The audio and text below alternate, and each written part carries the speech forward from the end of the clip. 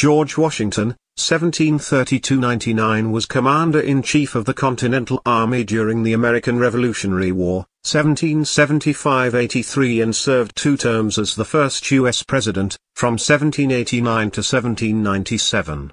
The son of a prosperous planter, Washington was raised in colonial Virginia.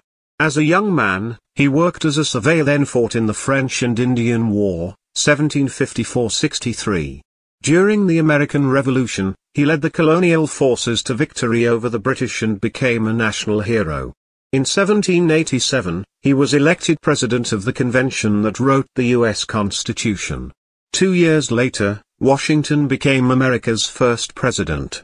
Realizing that the way he handled the job would impact how future presidents approached the position, he handed down a legacy of strength, integrity and national purpose. Less than 3 years after leaving office, he died at his Virginia plantation, Mount Vernon, at age 67. George Washington was born on February 22, 1732, at his family's plantation on Pope's Creek in Westmoreland County, in the British colony of Virginia, to Augustine Washington, 1694–1743, and his second wife, Mary Ball Washington, 1708–89. George, the eldest of Augustine and Mary Washington's 6 children, spent much of his childhood at Ferry Farm, a plantation near Fredericksburg, Virginia. After Washington's father died when he was 11, it's likely he helped his mother manage the plantation. In 1751, Washington made his only trip outside of America, when he traveled to Barbados with his older half-brother Lawrence, 1718–52, who was suffering from tuberculosis and hoped the warm climate would help him recuperate. Shortly after their arrival, George contracted smallpox. He survived, although the illness left him with permanent facial scars. In 1752, Lawrence, who had been educated in England and served as Washington's mentor, died. Washington eventually inherited Lawrence's estate, Mount Vernon, on the Potomac River near Alexandria, Virginia. In December 1752, Washington, who had no previous military experience, was made a commander of the Virginia militia. He saw action in the French and Indian War and was eventually put in charge of all of Virginia's militia forces. By 1759, Washington had resigned his commission, returned to Mount Vernon and was elected to the Virginia House of Burgesses, where he served until 1774. In January 1759, he married Martha Dandridge Custis, 1731–1802, a wealthy widow with 2 children. Washington became a devoted stepfather to the children. He and Martha never had any offspring of their own. In the ensuing years, Washington expanded Mount Vernon from 2,000 acres into an 8,000-acre property with 5 farms.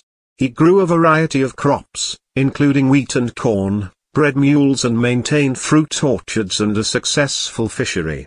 He was deeply interested in farming and continually experimented with new crops and methods of land conservation. By the late 1760s, Washington had experienced firsthand the effects of rising taxes imposed on American colonists by the British, and came to believe that it was in the best interests of the colonists to declare independence from England. Washington served as a delegate to the First Continental Congress in 1774 in Philadelphia. By the time the Second Continental Congress convened a year later, the American Revolution had begun in earnest, and Washington was named Commander-in-Chief of the Continental Army.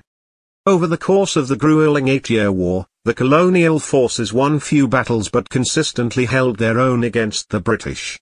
In October 1781, with the aid of the French, who allied themselves with the colonists over their rivals the British, the Continental forces were able to capture British troops under General Charles Cornwallis, 1738–1805, in Yorktown, Virginia. This action effectively ended the Revolutionary War and Washington was declared a national hero.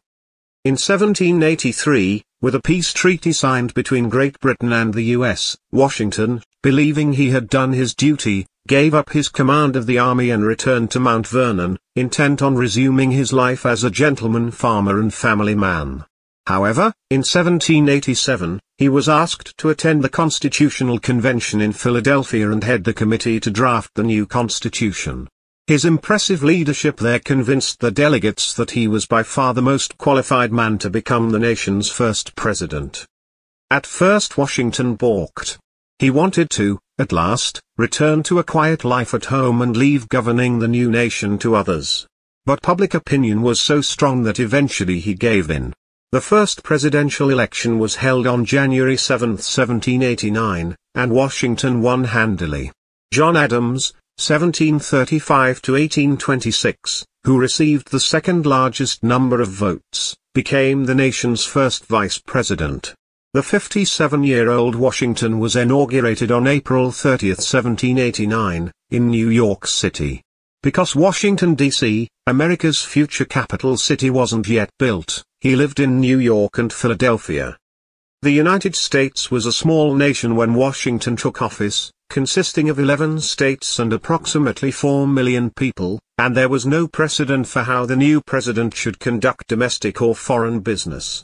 Mindful that his actions would likely determine how future presidents were expected to govern, Washington worked hard to set an example of fairness, prudence and integrity.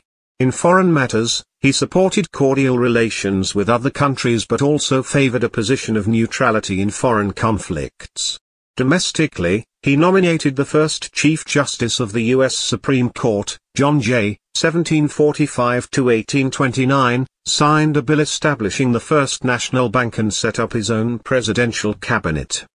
His two most prominent cabinet appointees were Secretary of State Thomas Jefferson, 1743 to 1826, and Secretary of the Treasury Alexander Hamilton, 1755 to 1804, two men who disagreed strongly on the role of the federal government. Hamilton favored a strong central government, while Jefferson favored stronger states' rights. Washington believed that divergent views were critical for the health of the new government, but he was distressed at what he saw as an emerging partisanship. In 1796, after 2 terms as president and declining to serve a third term, Washington finally retired.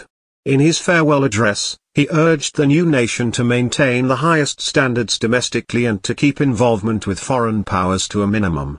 The address is still read each February in the U.S. Senate to commemorate Washington's birthday.